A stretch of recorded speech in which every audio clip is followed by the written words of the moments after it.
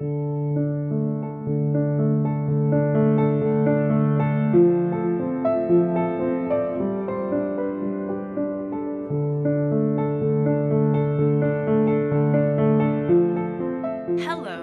my name is Subira Okundi. Today, I will be signing the book of Ephesians in order to spread the gospel and reach those in the deaf community. Ephesians chapter 1. Paul, an apostle of Christ Jesus, by the will of God, to God's holy people in Ephesus, the faithful in Christ Jesus, grace and peace to you from God our Father and the Lord Jesus Christ. Praise for spiritual blessings in Christ.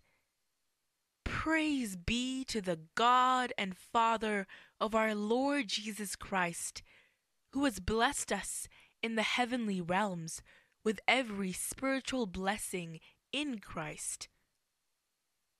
For he chose us in him before the creation of the world to be holy and blameless in his sight.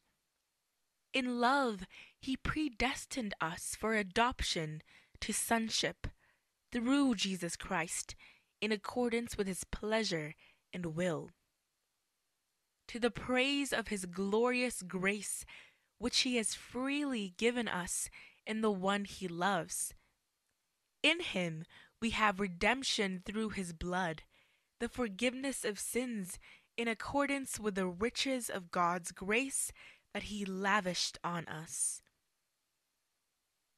With all wisdom and understanding, he made known to us the mystery of his will, according to his good pleasure, which he purposed in Christ, to be put into effect when the times reach their fulfillment, to bring unity to all things in heaven and on earth under Christ. In him we were also chosen, having been predestined according to the plan of him who works out everything in conformity with the purpose of his will, in order that we, who were the first to put our hope in Christ, might be for the praise of his glory. And you also were included in Christ when you heard the message of truth, the gospel of your salvation.